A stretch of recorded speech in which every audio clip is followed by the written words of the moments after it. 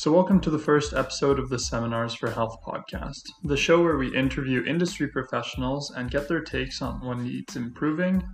I'm Dominic, and today we're talking about business for massage therapists with Lisa Gosen and Linda Hoppe. Now it's time to welcome Linda Hoppe and Lisa Gosen to the show. So Linda is the owner, co-founder, and CEO of Seminars for Health. Linda has a bachelor in kinesiology from the University of Calgary, a 3-year diploma in physiotherapy from Cégep FX Garneau in Quebec, and a massage therapy diploma from Mount Royal University. Linda brings an interesting perspective from working as a healthcare provider and running a solid continuing education company. Hi Linda, and welcome to the show. Thanks for taking the time to be here today. Thanks for having me.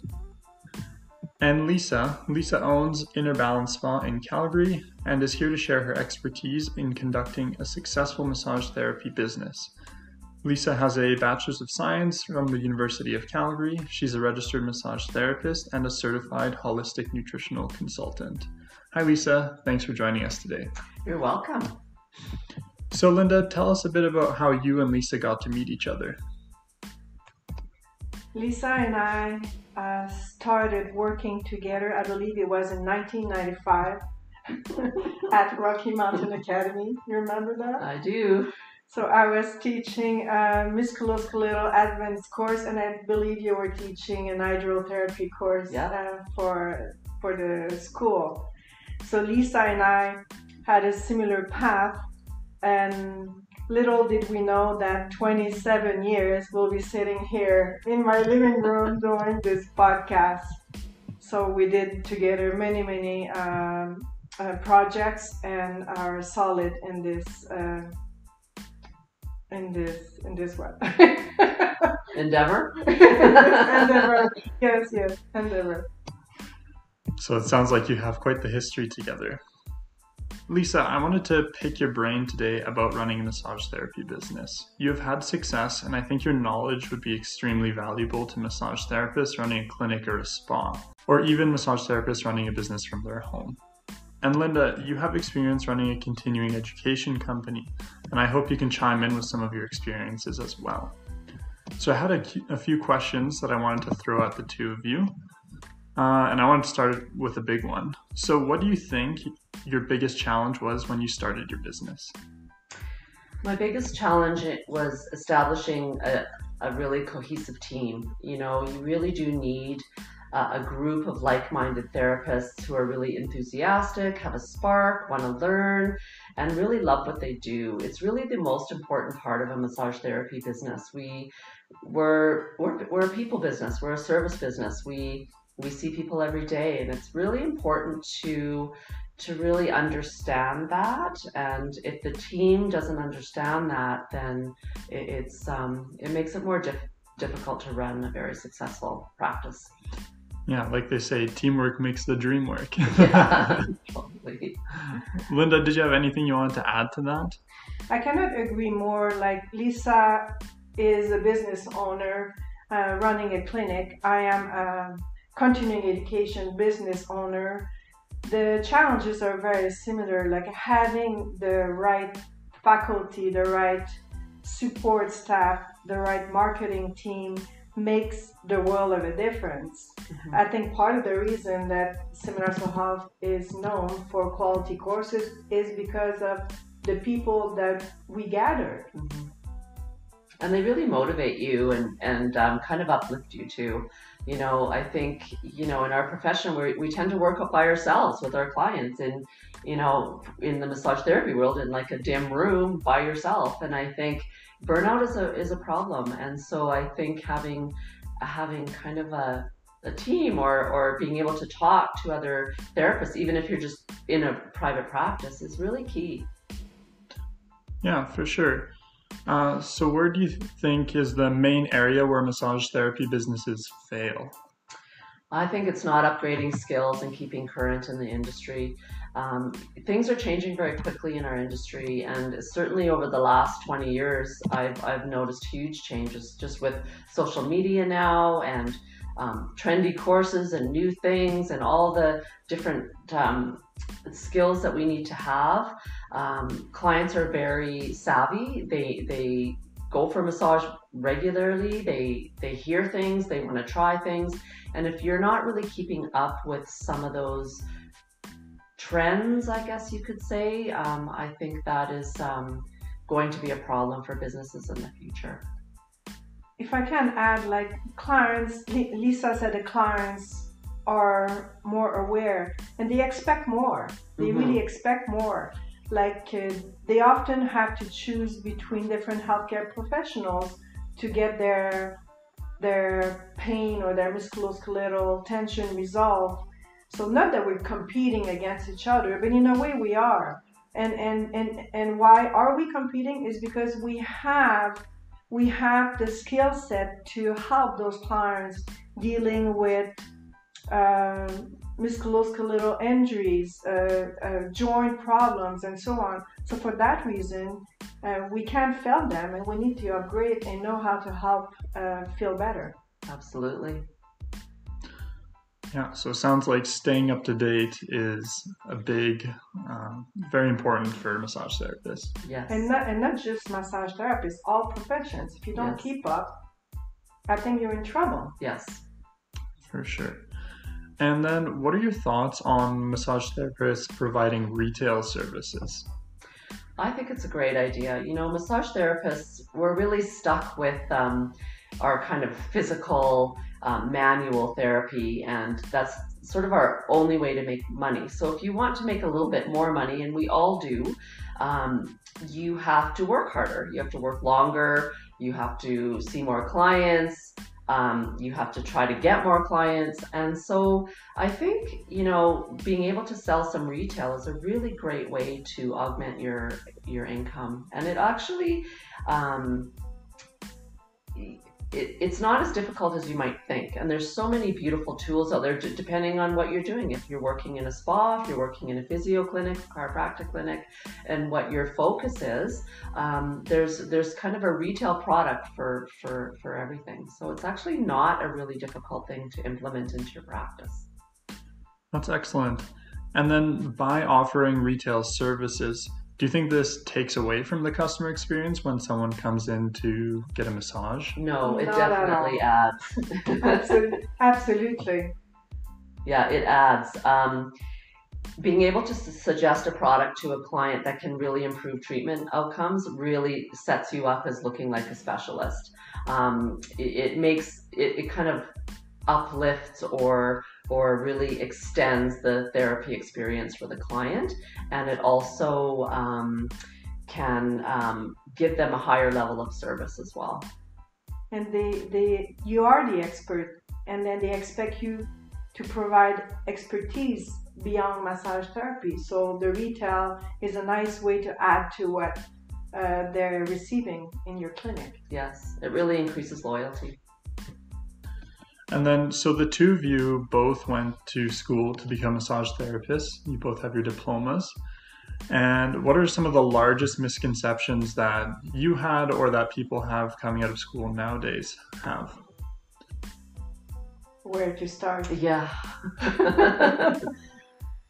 Like I feel that there's a little bit of misled, without pointing fingers here, but I feel like a lot of massage therapists think that it will be easier or easy because they're now trained and they now can start earning a good income. What do you think, Lisa? Yeah, I think that, you know, and this goes for actually every profession, not just massage therapy, but I think when you come out of school, you kind of think that, okay, this is it. I've got my training and I'm just going to start making money and it's going to be amazing. And that can be true, but it's kind of a long road. You still need to learn how to really handle your clients in a professional manner. And if you're too casual with people, or you think that if you just supply good service, that's going to be enough, but it actually isn't. Everybody expects good service these days, but being able to like really bring your clients back and really have that client loyalty. It requires a lot more training and a lot more experience. And building a business takes time. It isn't a quick thing. And even if you're working for someone else, if you're employed, you still have to bring your clients back. You cannot expect that employer to be feeding you with new clients every day. That's a misconception. Okay. Agreed?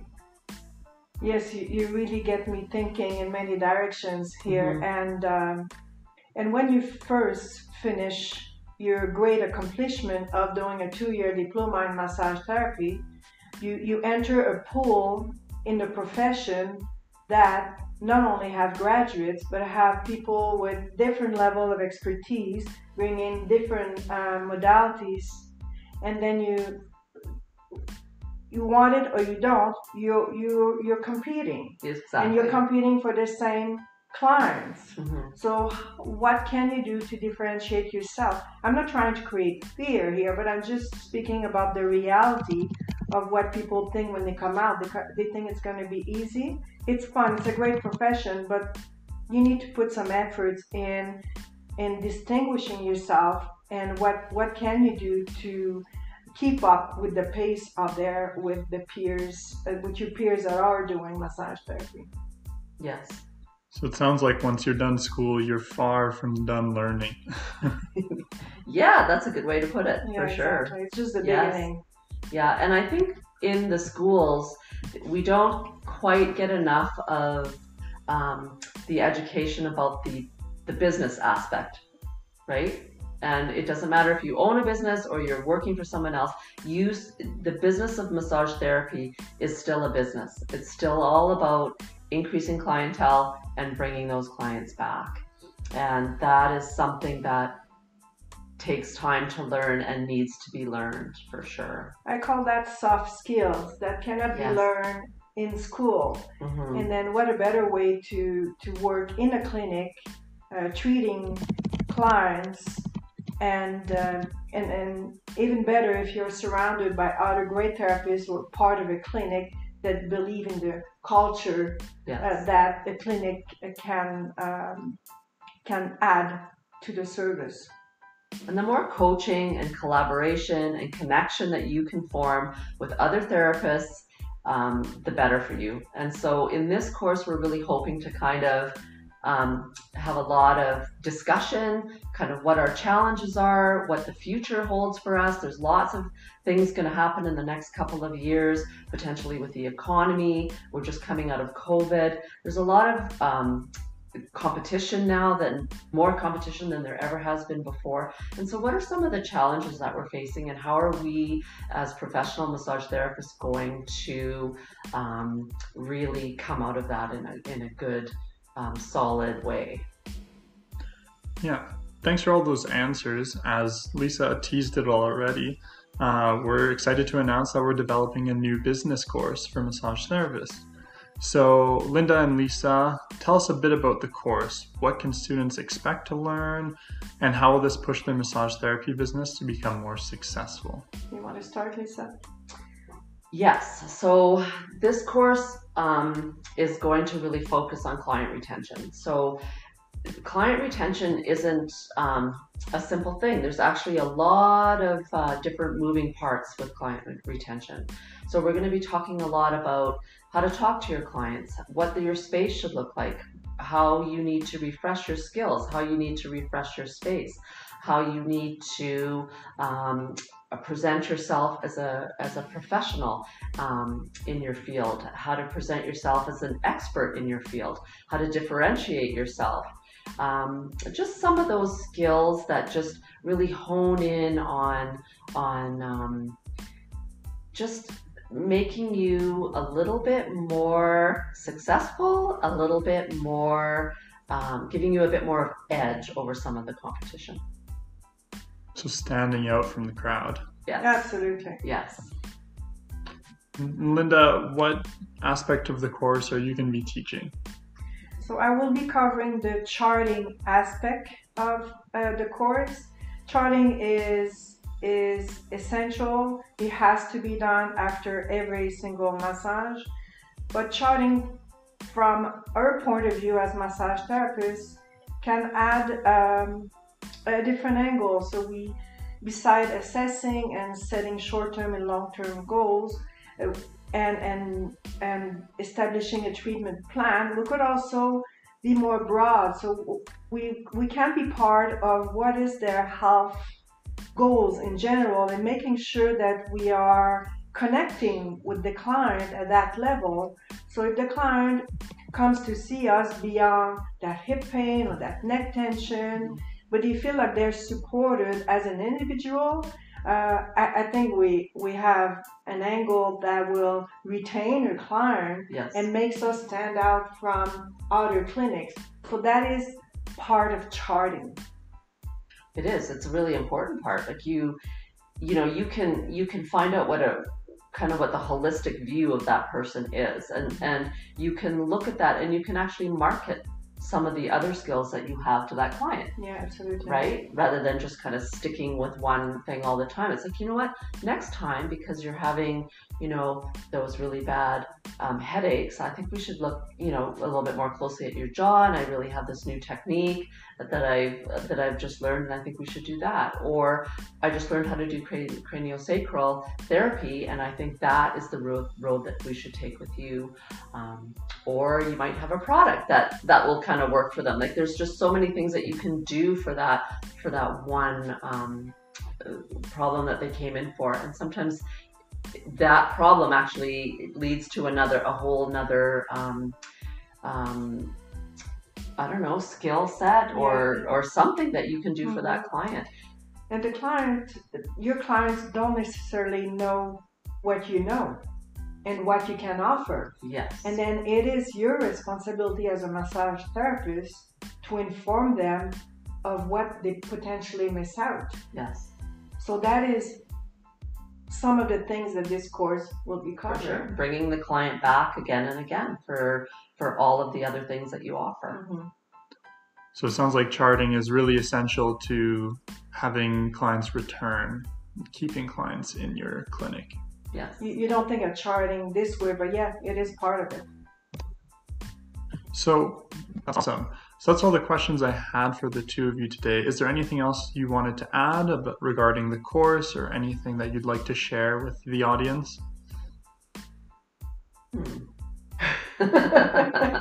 No, I'm really looking forward to the course. I think we're going to have lots of great discussions, and we're really looking at it as kind of a coaching opportunity, and I think it's going to be a very fun, dynamic course. We are really looking forward to meet you. Bring on your challenges. Let's create a discussion around that. There's so much angles that can be learned from the challenges you have. And Lisa, I mean, she's been running this clinic for how many years now, Lisa? 19 years. 19 years, my God. And I have seminars for 11 years. So running businesses is what we do. Yes. And then we want to share that information with you. Like, we care about this profession. For sure. And then we're looking forward to have you in the classroom. Excellent. Sounds like there's quite a bit of experience between the two of you. So I think this course will be extremely valuable to massage therapists working mobile, working from a clinic, or wanting to work from home. And I see great value for the front-end staff and clinic owners looking for ways to attract and retain their clientele. So Lisa, you have experience running a multidisciplinary clinic, offering spa and clinical treatments with various modalities. Plus, you've been so successful doing this for many years. And Linda's experience leading seminars for health, a leader in continuing education. The two of you will bring a wealth of knowledge in this course that will, without a doubt, motivate massage therapists to guide them to a successful career. So again, we've developed our new business course, Client Retention Strategies, scheduled to run on November 2nd from 9 a.m. to 12:30 in Calgary. Check out our website, seminarsforhealth.ca, for all future course dates. So now you can join us, sign up for a course, and learn about everything that made Linda and Lisa successful business owners. Hopefully you can apply all of those into your business and push your business to the next level. I'd like to thank Linda and Lisa once again for joining me today, and have a wonderful day. This is Dominic with the Seminars for Health podcast on client retention strategies.